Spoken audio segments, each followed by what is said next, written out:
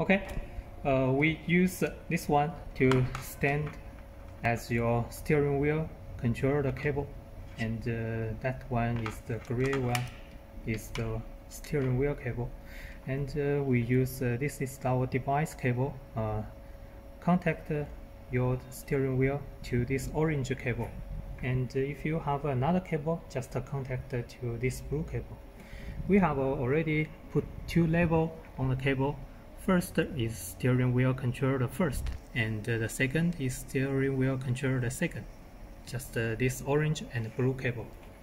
And after we contact it, we open and run the machines.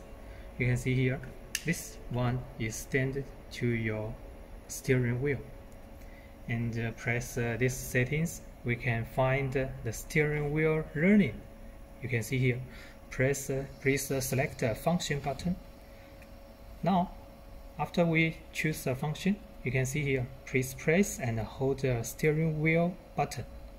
Oh, it takes only 5 seconds. After it takes a long time, it will fall.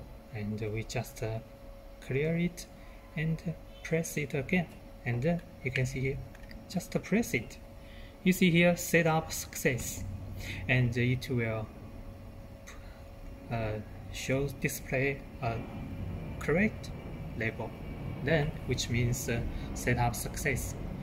As we can see here, volunteer add, press this one and setup success, and this one press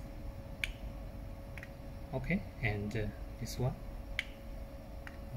and that one